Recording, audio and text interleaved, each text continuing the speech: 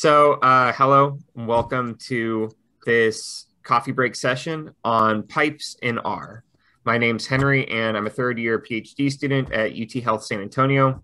And I've been doing bioinformatics for about 3 years now. And one of the things that I found really useful in the R programming language is the pipe operator. But I found that it's kind of a mysterious topic. Not a lot of people know about it. So I wanted to give a little bit of background and kind of show you in some practical examples how you might use this in your own programming. Okay, so this is a pretty famous work of absurdist art. And it says at the bottom, actually, I'll just ask, does anybody speak French? Does anyone know what that says at the bottom? It says ceci n'est pas une pipe. This is not a pipe. Yeah, that's right. It says this is not a pipe. So this is very ironic because, as we know, that actually is a pipe. But the larger point that René Magritte was making was that, in fact, literally it's not. Literally, it's a painting of a pipe. And when you deconstruct how things actually are from the words we use and the symbols we use to represent them, you can try to understand what they really are in their essence. So while this is ironic, there is actually a corollary to this in R, the pipe operator, which, just like the painting, is ironically not actually a pipe. So let me just talk a little bit about why you would use this, what it will do for you, and just a little bit on what its limitations are. Because when I say it's not a pipe, I do mean that in a computational sense. But okay, so I'll start with what this actually is. So let's say that you want to do an analysis, and that's going to involve taking some data, wrangling it into some final format that you want to either plot or present or do something with. So typically the first step is going to be just sort of deconstruct it here to take your data in its raw form and process it into a new form. And then you might take that data that you've now processed a little bit, and you might process it further, and so on and so forth. And these might be the typical steps in a data processing workflow that you would have in R. And the point of this is to take your raw and unprocessed data and then make it clean and processed. One of the things you'll notice here, though, is that there is a lot of extraneous data intermediaries that get generated while you do this. And so in many ways, this is quite inefficient because you don't need data 2, 3, or 4. It's just that they happen to be a byproduct of you going through the steps in your workflow. So instead of conceiving of our workflow like this, it might be more helpful to think of it like this. And whether or not you've got intermediaries in the middle, these are the basic tasks you're hoping to accomplish to get you from where you've got your raw data to where you've got your processed data. So the whole philosophy behind the pipe operator from the Magritte R package is that you can take these workflow steps and turn them into a unified pipeline. And for all intents and purposes, as the user, you don't even have to see the pipeline like this. You can actually see it like this. And we'll talk about later why this might not be really an accurate representation. But for right now, when we're thinking of it in its most basic form, you can think of it this way.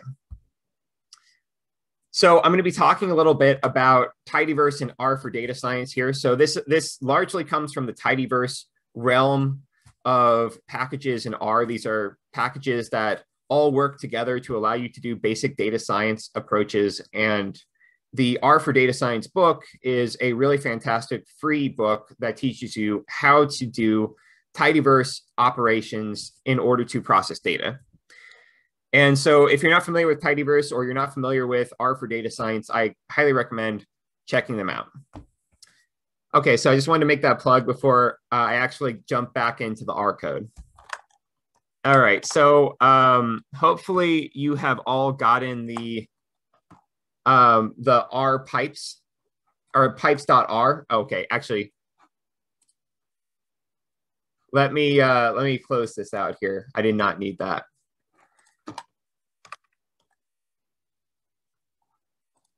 My bad. There we go. Okay, so hopefully you've all got this. So the first thing that I want to do is, if you don't already have tidyverse installed, you can go ahead and install it with lines 16 through 18. So that's basically going to check whether you have tidyverse installed on your computer. And if you don't, it will just install it. And along with that, it'll install the Magritte R package, which is technically part of the tidyverse. So that when you run lines 19 and 20, you'll actually be able to load both of these up. Okay, so let's take a nice sort of simple example here. So let's say we have some data, and in this case, our data is a vector containing exclamation point, pipes, and hello, all in caps with a space. So we can see it show up here in our environment panel when we run line 26 by just hitting Control Enter, or I think Command Enter if you're on Mac. And if we actually just print words to the screen, we can see it show up here. It prints it nicely as a vector. So let's say we want to take this data and we want to turn it into a nice formatted sentence, maybe like hello pipes, exclamation point. So to do that, we can convert it to lowercase. And so that's what the toLower function does. So now everything is lowercase. You can see it's lowercase. We can reverse the order of the words so that hello pipes and exclamation point are in the correct order. We can do that with the rev command. So now you can see they're in the right order. We can paste them together into a sentence using the paste command. And we can use the str2sentence function from the stringr package, which is loaded with the tidyverse, in order to convert this into the correct capitalization or correct case. So this is a sentence case that we're going to apply now. And so sentence case is going to take basically all the sentences in your character here. It's going to find them, and then it's going to convert the first letter of the first word to uppercase. So it's pretty smart. And then finally, we can print the sentence using the cat command. It says hello pipes. Okay, so one of the things that we talked about was how you can take something that has multiple steps, like we just saw here. This is several steps in this workflow, and you can actually combine that all into one continuous pipeline using the pipe command. So let's actually take a simple, very simple example first here to understand how the pipe command is working. So let's say that these are our words. We're going back to square one here.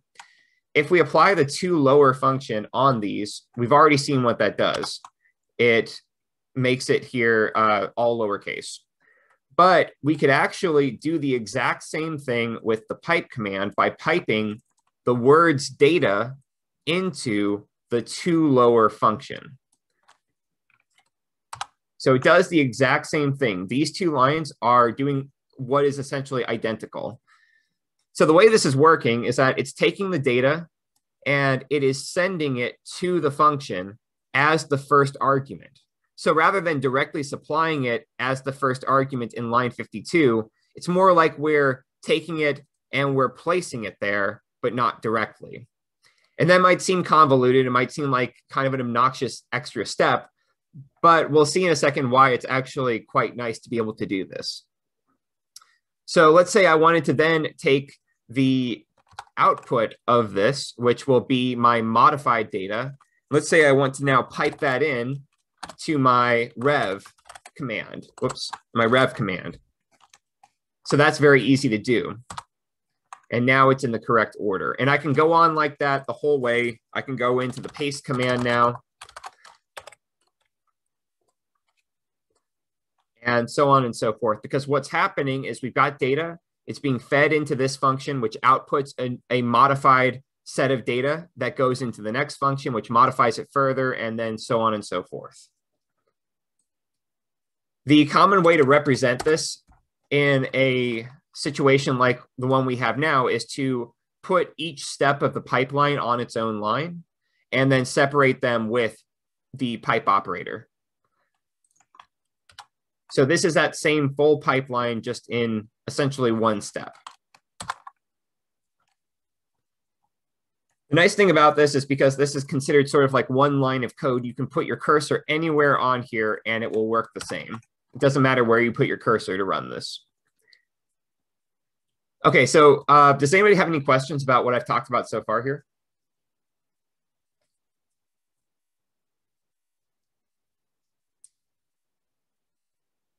Okay, so feel free to stop me at any point. It gets sort of complicated pretty fast after this point. Okay, so let's say that you don't want to just print words to the screen. Let's say you want to assign this to some new variable. Well, you can actually do that pretty easily here. So we take our pipeline like we just had it before, and we can now assign the output to new words, which is a variable here. So it doesn't print anything to the screen this time, but it gets assigned to the new words variable. And then we can print that new words variable if we want with the cat command. Something that I think maybe most people don't realize is that there is, in some cases, some reasons to use the arrow as opposed to the equal sign.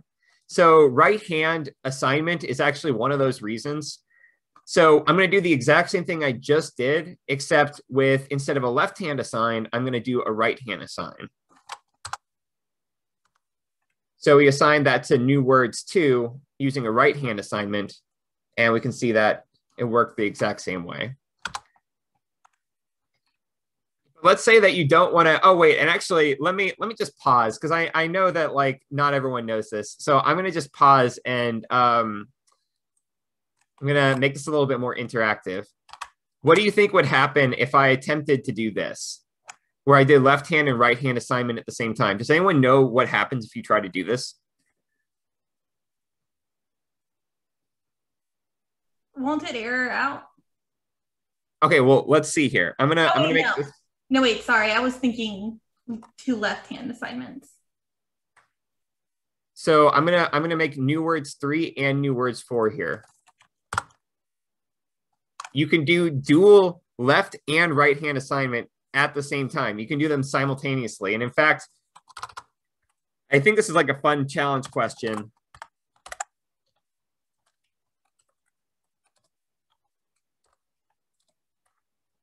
To ask people, because like, what will this produce? Will this give an error? No. All of them are on one, right? Wow. Yeah, there's no reason that you can't do this as long as you're using arrow operators instead of equals. Not that I advocate for this because it's kind of ugly, but like, it's cool to know you can do it. Anyways.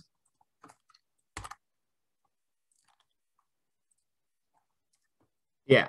All right, but in Magritte R, there's actually a special kind of pipe, this dual-sided pipe that you can use to take the output of a pipeline and reassign the original variable to that output. So basically overwriting the original data set. So we're going to take words here. Words is just, it's kind of our raw data, and we're going to overwrite the words variable with our process data that only comes out of the end of the pipe. So we can see here, it doesn't print anything, but words has now be reassigned to hello pipes. So it's kind of cool. So something you might have noticed, and this is where things get a little bit complicated, something you might have noticed is that it seems like we can either print or we can output something, but it doesn't seem like we've ever done both at the same time. So I want to ask, does anyone know what would happen if we include cat in this pipeline? We're not reassigning anything at this point. We're just including cat in the pipeline. So does anyone know what would happen if we do that? I think, I mean, it will only, print the sentence. That's right. Yeah, it'll only print it. Yeah.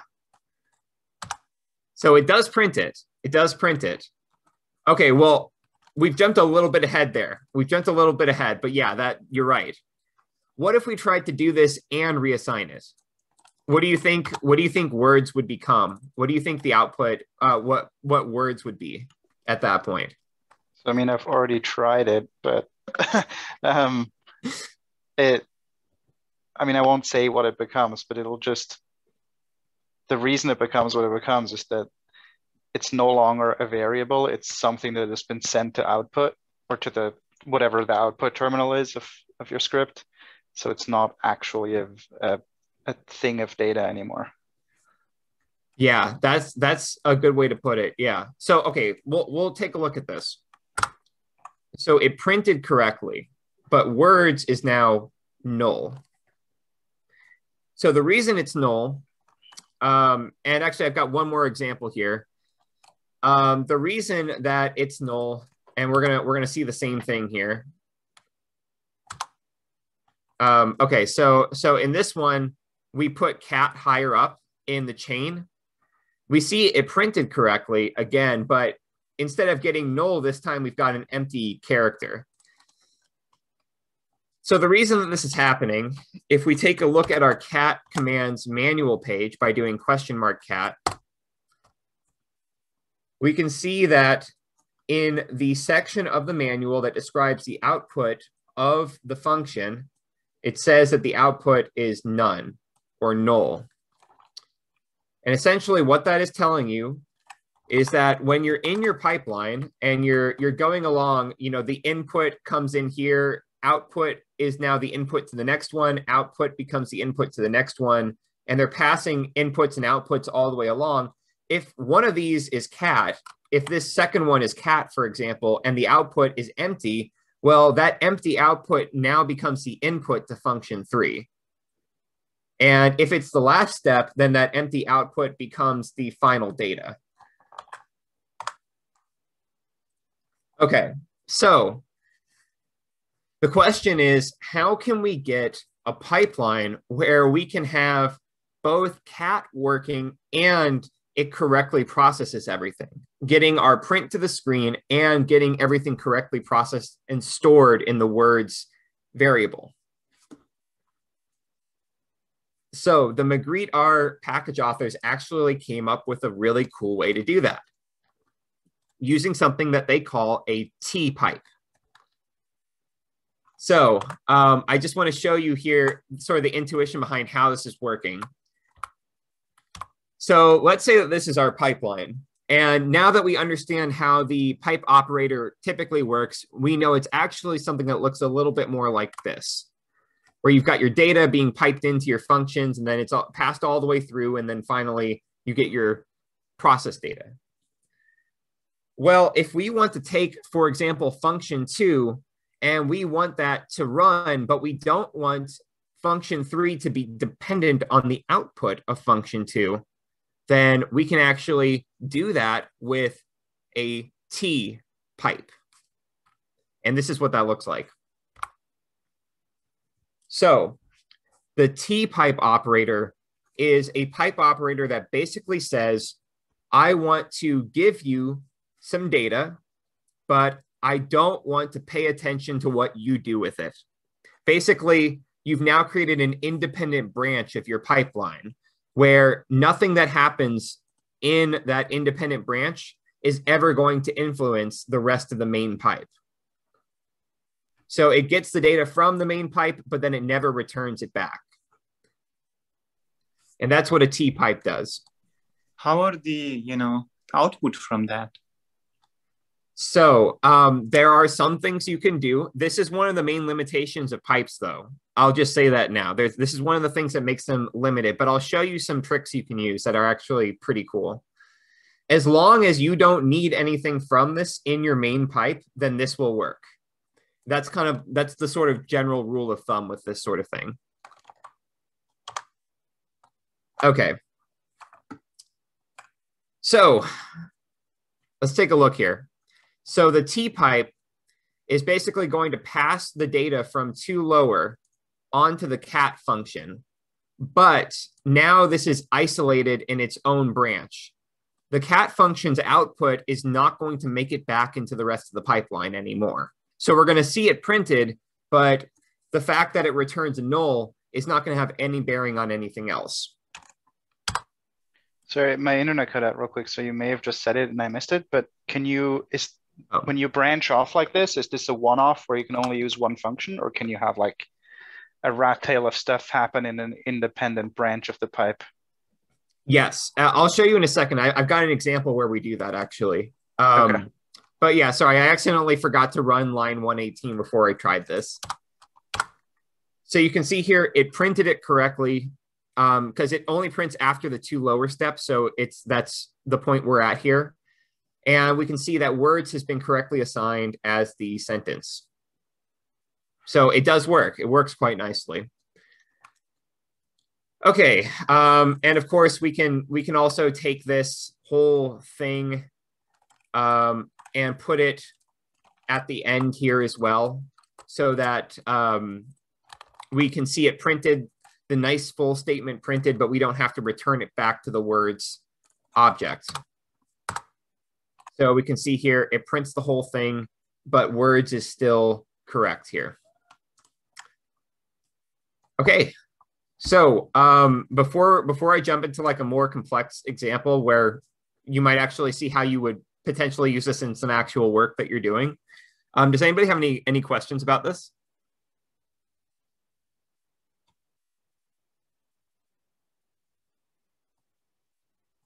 Okay, cool. Well, all right, I'm gonna show you this example then. So I really liked Star Wars when I was growing up, and I was really excited to see that in R they have a built-in data set called Star Wars. And if we look at it here, let's go ahead and print this to the screen, and so it actually shows up in our environment. If you look at this, it's actually all the sort of main characters from the Star Wars franchise with like various information about them, like their height and weight and stuff like that. So I thought this was kind of a fun data set. One of the things that I might want to ask for some reason, maybe I'm trying to win a bet online or something like that on some fan forum.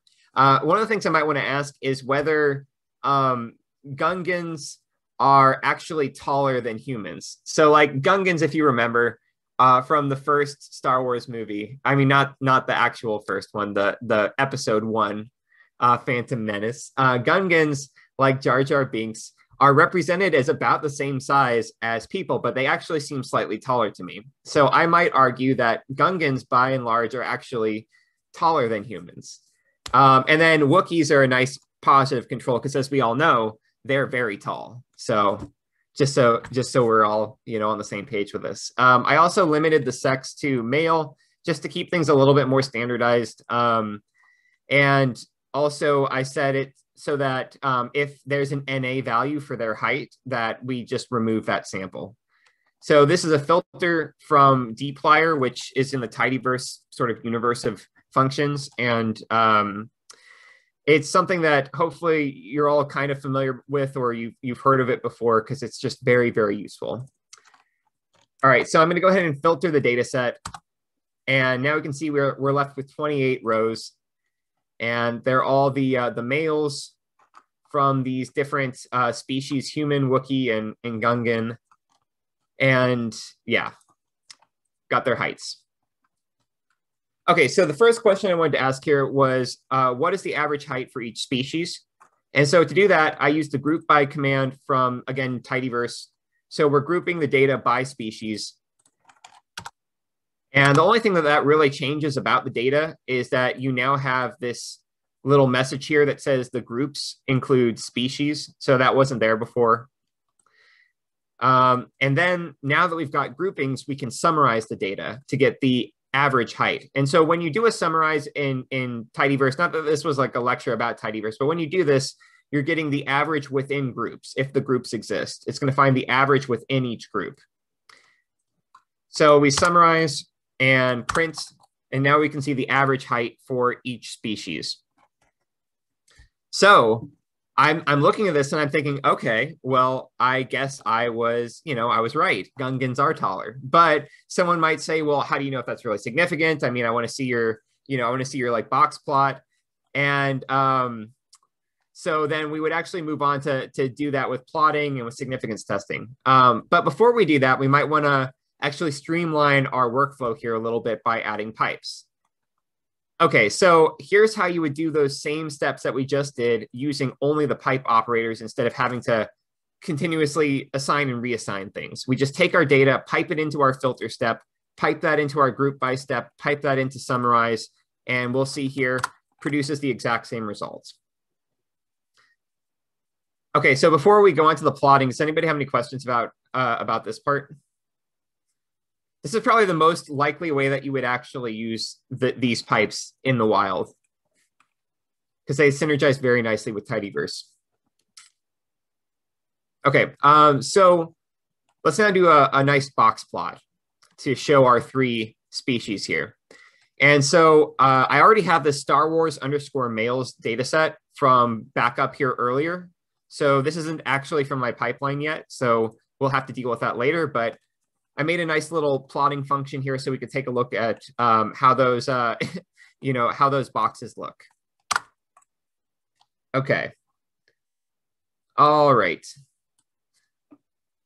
So we can see here our 3 species. Human and Gungan seem to be different, but our, I can't remember what interquartile range is overlapping. Is that what that's called? I hope that's what that's called. The whiskers on the box are overlapping, and that makes us completely, not completely confident that these are really significantly different. But we have a bigger problem, which is that we haven't yet figured out how to incorporate this into our pipeline. And so it's actually pretty easy to do because ggplot is also part of the tidyverse. So it works completely fine with the pipe symbol. And so you can take your data, pipe it into the filter, and then pipe that into the ggplot. And then the whole thing just works. Let me remove this so you can see this. Yeah, so you can see that whole thing works. Pretty nice.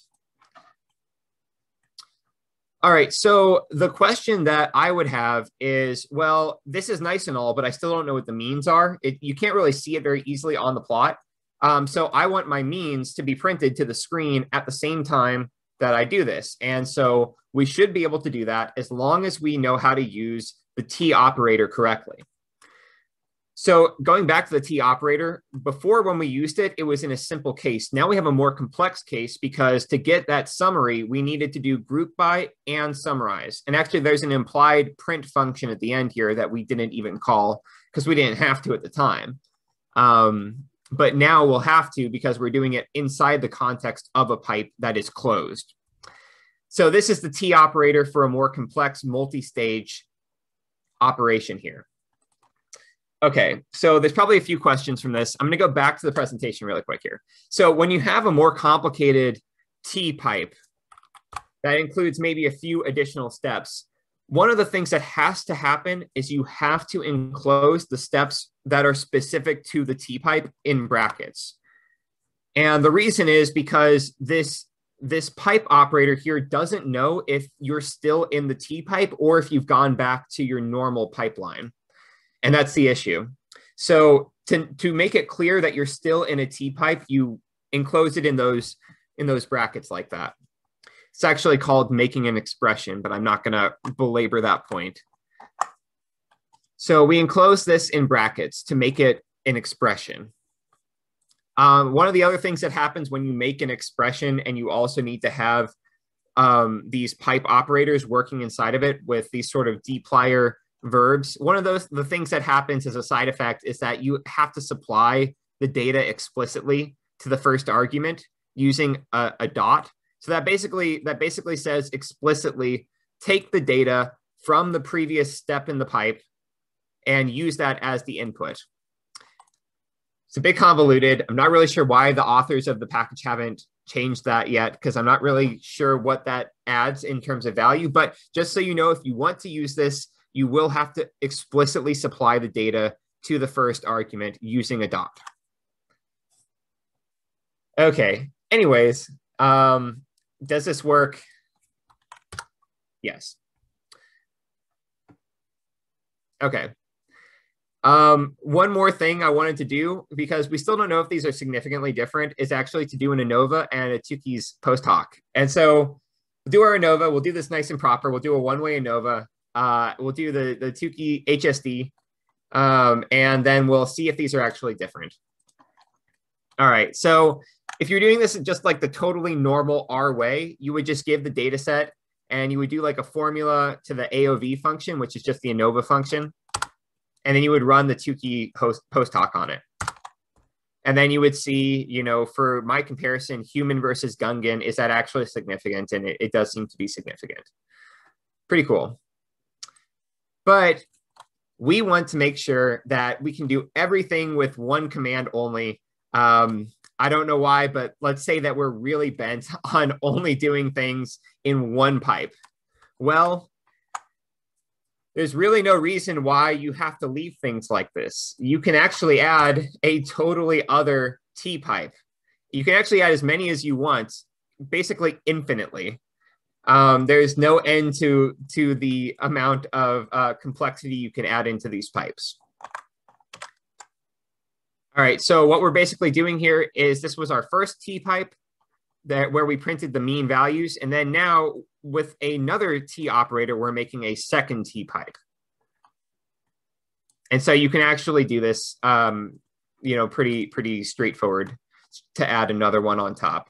The only thing is, again, put it in curly brackets to make it an expression, and then explicitly supply the data using a dot. Okay, just to prove this actually works. Oops.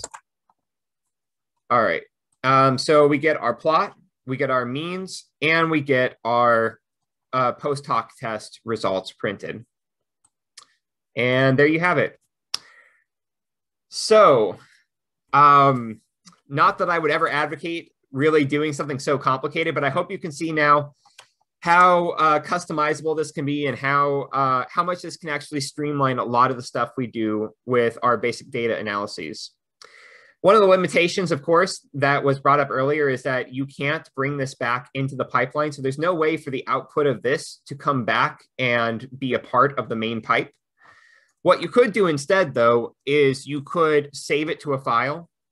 You could actually manipulate an environmental variable, a global variable, from within a T-pipe. Not that I ever recommend doing that, because I really don't, because that can get you in a whole lot of trouble, but you could if you really wanted to.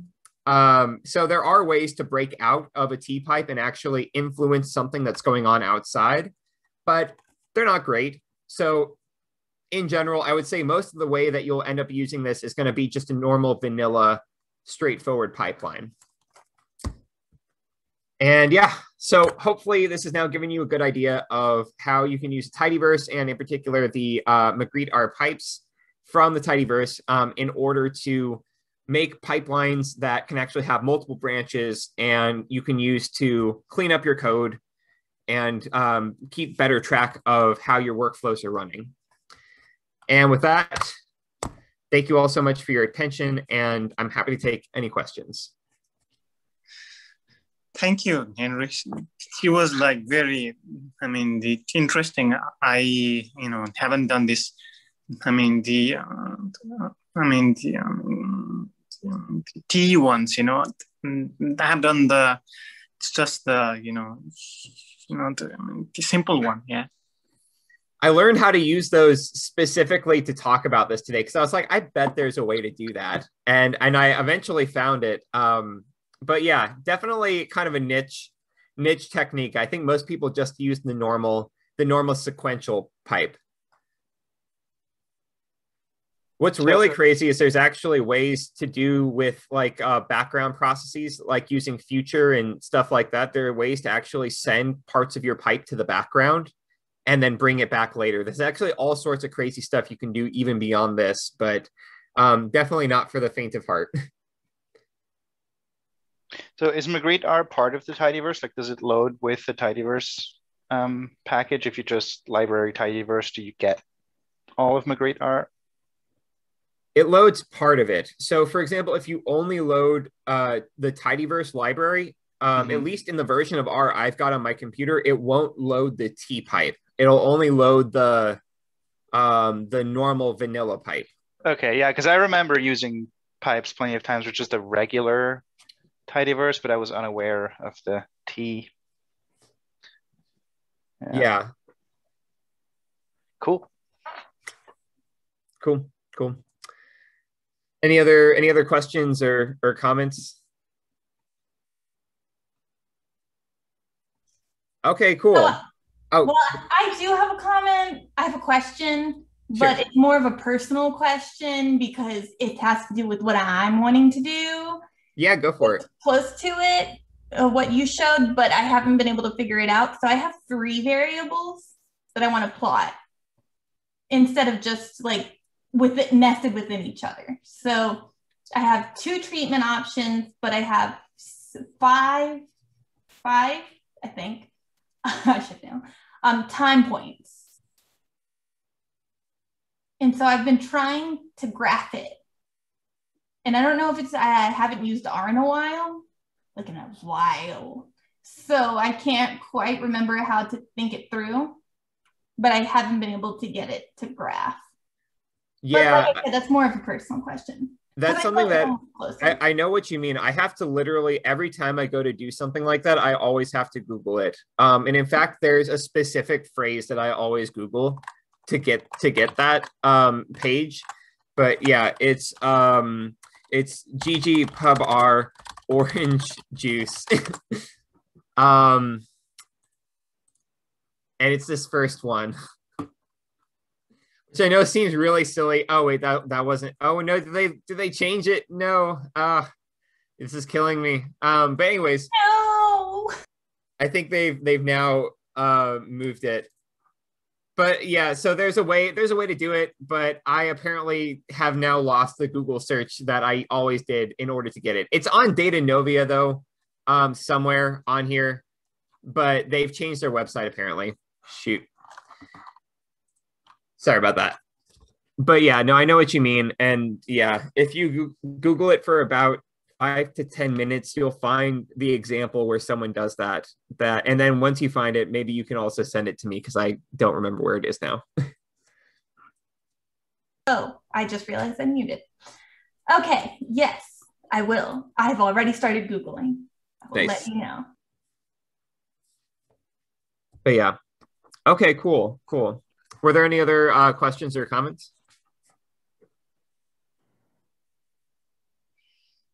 Okay.